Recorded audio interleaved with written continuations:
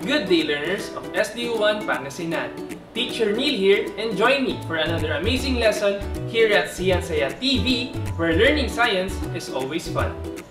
You've probably heard of Charles Darwin. He is best known for his contribution to the science of evolution. But before we get to him, we need to understand how different people throughout the 17th and 18th centuries tried to answer the same question. What is life? In this lesson, you will learn to enumerate the scientists and cite their respective contributions in the development of evolutionary thought. Describe Jean-Baptiste Lamarck's hypothesis on evolutionary change. Discuss Charles Darwin's theory of evolution by natural selection. And explain the modern synthesis as the unified theory of evolution. In the past, lots of people were trying to figure out how to classify living things. But thanks to Carolus Linnaeus' binomial system, the struggle is over.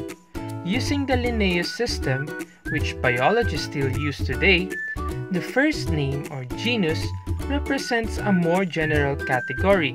The second name or species is based on specific characteristics. For example, try to guess what's the name of modern humans using the binomial system. That's right! We are Homo sapiens, which also means intelligent men. Because of Carolus Linnaeus' invention, he is now known as the father of taxonomy. But his classification system did not stop there. In 1735, he published his classification system in a work called Systema Naturae, which means system of nature. The highest level of classification in Linnaean taxonomy is kingdom, which represents major divisions of organisms like the plant and animal kingdom. Below kingdom is phylum or phyla. Phyla in the animal kingdom include chordates, which are animals with an internal skeleton, and arthropods, which are animals with an external skeleton. Under phyla is class. Examples of classes in the chordate phylum include mammals and birds. Then class is divided into orders.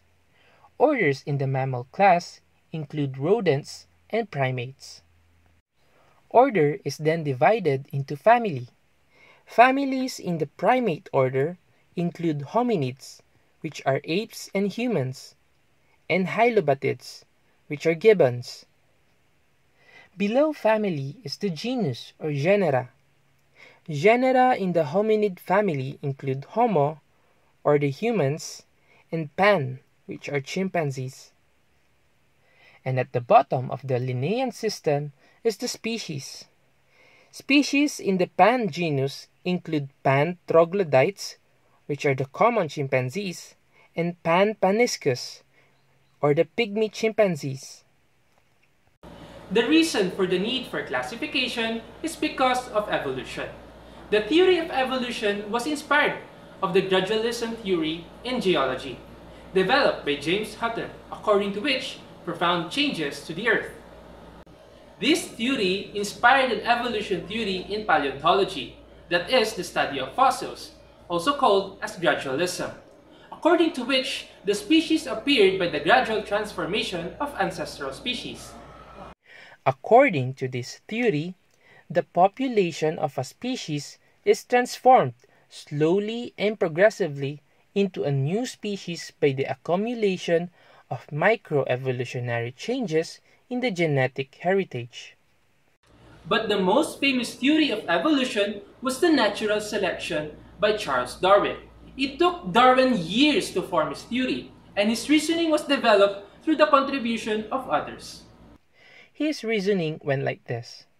Just like Jean-Baptiste Lamarck, Darwin assumed that species can change over time, and the fossils he found helped convince him of that. And from Charles Lyell, Darwin saw that Earth and its life were very old. Thus, there had been enough time for evolution to produce the great diversity of life Darwin had observed. And from Thomas Malthus, Darwin knew that populations could grow faster than their resources. This overproduction of offsprings led to a struggle for existence, in Darwin's words. From artificial selection, Darwin knew that some offsprings have variations that occur by chance and that can be inherited. In nature, offsprings with certain variations might be more likely to survive the struggle for existence and reproduce. If so, they would pass their favorable variations to their offsprings. Darwin coined the term fitness to refer to an organism's relative ability to survive and produce fertile offsprings. Nature selects the variations that are most useful. Therefore, he called this type of selection natural selection. Darwin knew artificial selection could change domestic species over time. He inferred that natural selection could also change species over time. In fact, he thought that if a species changed enough, it might evolve into a new species. Let me check if you remember our today's lesson. Again, what is Carolus Linnaeus' system that helped us classify living things?